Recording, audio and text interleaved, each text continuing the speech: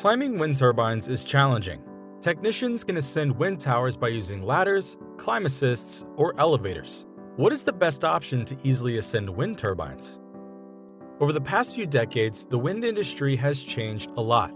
Different kinds of turbines and towers were produced. The height of wind turbines has increased from 98 feet in the 1990s to more than 300 feet now. So far, more than 70,000 wind turbines have been installed in North America, and most of them still need manual climbing. According to the Can-We Wind Turbine Technician Ergonomics Survey, climbing has become their most difficult physical task at work.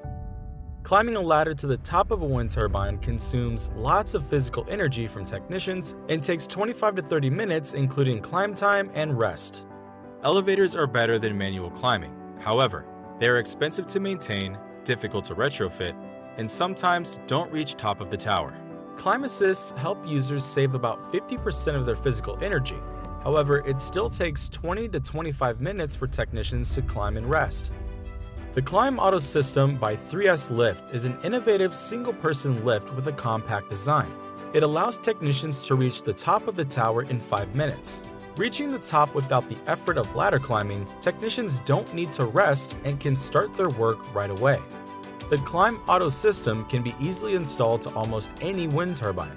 Transporting personnel and equipment, it improves efficiency and health and safety.